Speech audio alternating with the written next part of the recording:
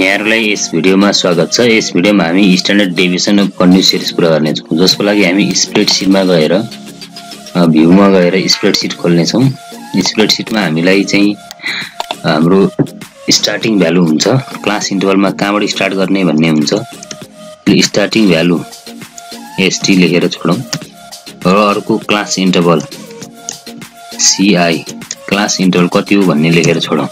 अहिलेको लागि starting value 1 राखौं भने क्लास इन्टरभल 2 राखौं। र अब हाम्रो क्वेशनमा चाहिने भ्यालुहरु के हुन्छन् भने जस्तो हाम्रो लोअर भ्यालु चाहिन्छ,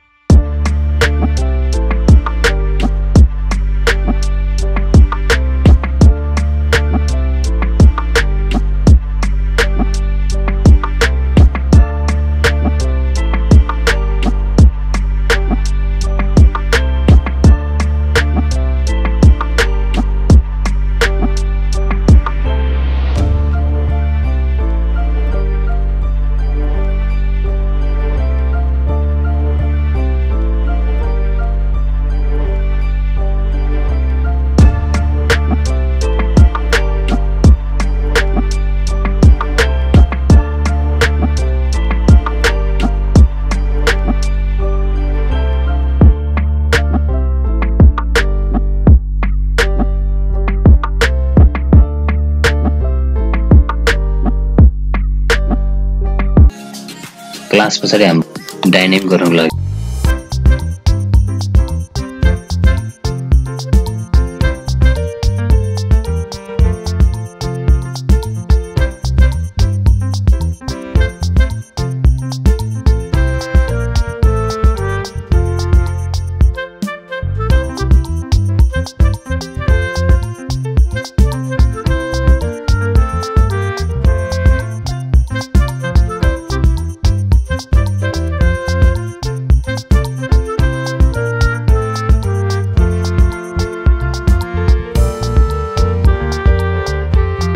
गरौँ।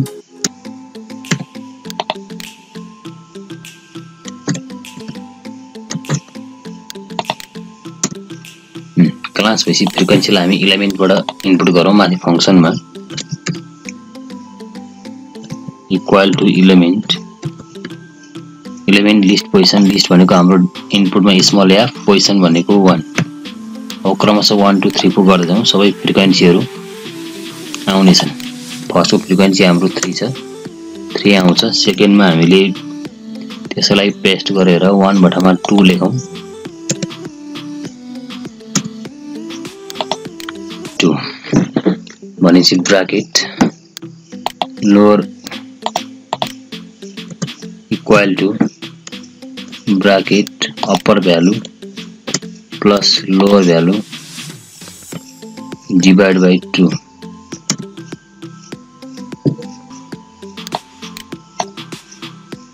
4 6 8।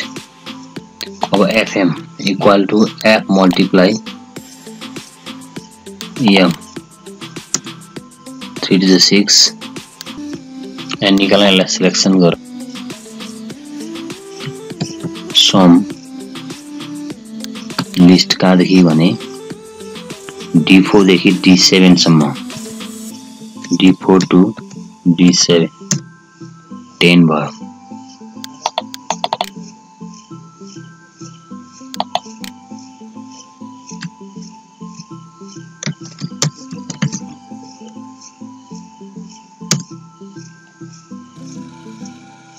यहाँ चाहिँ डाइरेक्ट सम चाहियो भने यहाँ चाहिँ n इक्वल टु भन्दा नि equal to some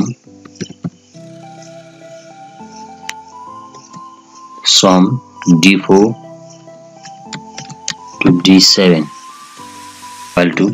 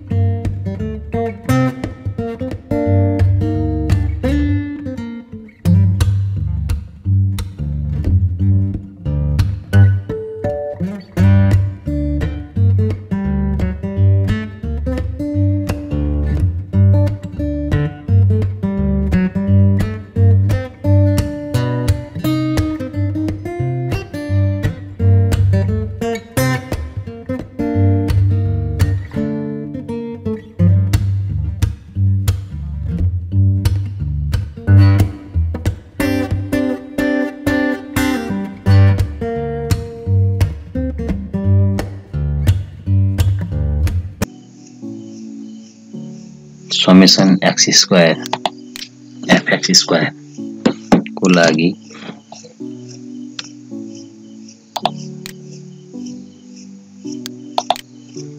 summation fx square equal to some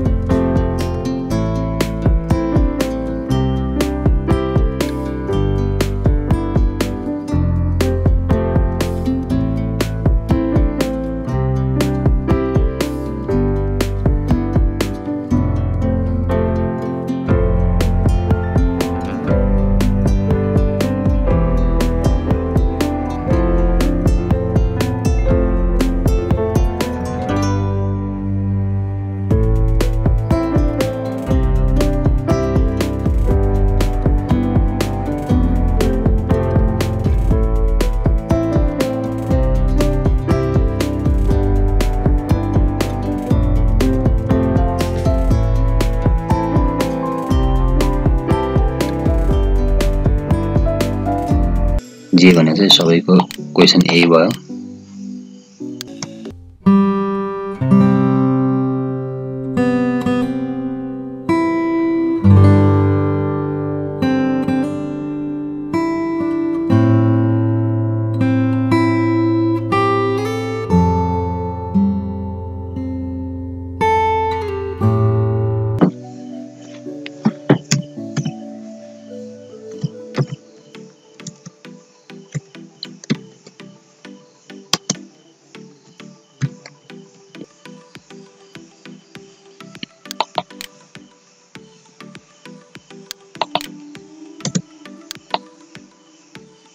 D9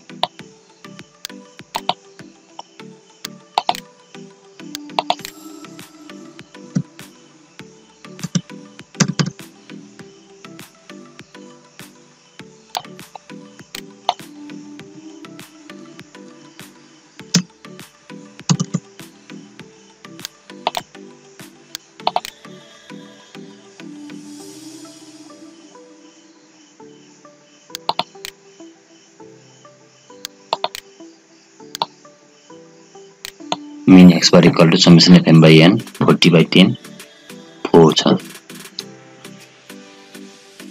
अब यसरी हामीले टेक्स्ट रुममा लेख्दै जाउँ।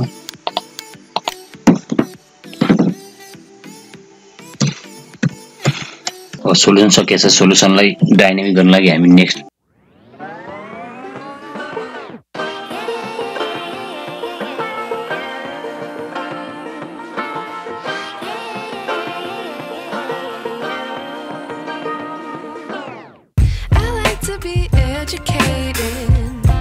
but I'm so frustrated.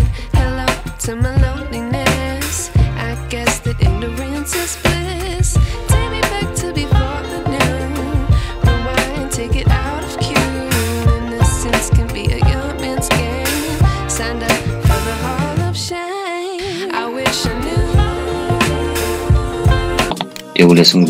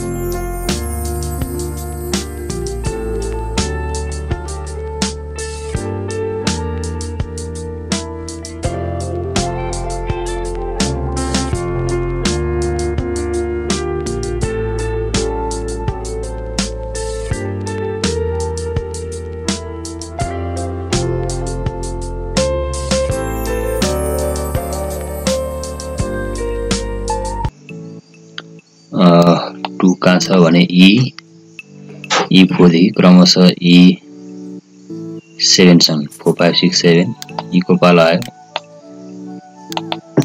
अनुसार if bracket w greater than 7 मा 8 मा 9 मा कति देखाउने त्यो अनि कमा डबल ब्राकेट अनि सेलको नाम कमा डबल इन्भर्टेड कमा स्मल ब्राकेट अनि कमा यसरी क्रमशः कुन सेललाई एक्सप्रेसन भयो कुन सेललाई कति देखाउने त्यो राखेर क्रमशः इन्ट्री गर्न सकिन्छ।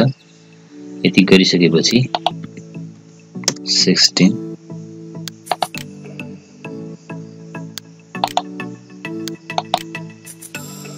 त्यसलाई w ग्रेटर देन 17 र इनपुटमा गएर हामीले स्टार्ट भ्यालु राख्न सकिन्छ। स्टार्ट भ्यालु हाम्रो स्प्रेडशीटमा चाहिँ A2 मा छ, त्यसैले यसलाई A2 मा लिङ्क गरौँ। अर्को हुन्छ हाम्रो क्लास इन्टरभल।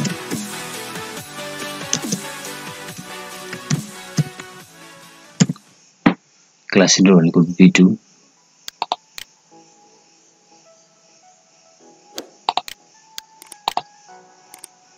त्यसपछि अर्को हाम्रो हुन्छ फ्रिक्वेन्सी।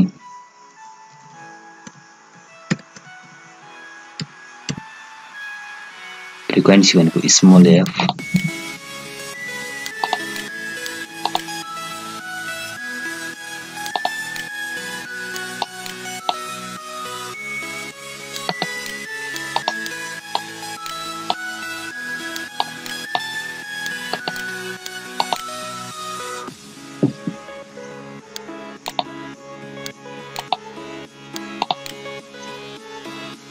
यो स्ट्यान्डर्ड डेभिएसन निकालिसकेपछि अब हामीले यसलाई रिसेट गरेर हामीले विद्यार्थीहरूलाई डेफिनेसनहरु सो गर्दै यसको डिस्क्रिप्सन गर्दै यसलाई हाइड गर्दै क्रमशः हामीले यो स्टार्ट भ्यालु कति राख्ने एन भ्यालु क्लास इन्टर कति राख्ने फ्रिक्वेन्सी कति राख्ने राखिसकेपछि अब यसलाई क्वेशनमा हामी चेन्ज गर्न सक्छौं।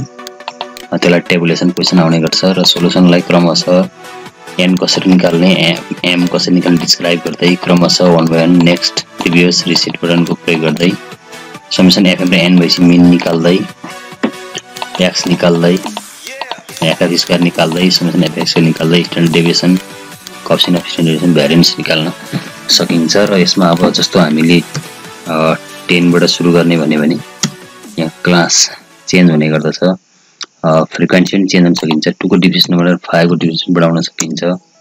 यी सबै डायनामिक छन्, यी सबै चेन्ज हुने गर्दछन्। यी 1 लाई हामीले पनि चेन्ज गरेर हेर्न सकिन्छ। 1 लाई 4 गरे भने सबै डाटाहरु चाहिँ चेन्ज भएको देखिन्छ। 9 गरौँ, डाटा चेन्ज भएको देखिन्छ। यसरी यो कति गर्ने भन्ने कुरा चाहिँ हामीले राखेर क्वेशनहरु सेट गर्न प्रयोग गर्न हेर्न सकिने। यहाँलाई भिडियो कस्तो लाग्यो हेर्दिनु भएकोमा विशेष धन्यवाद।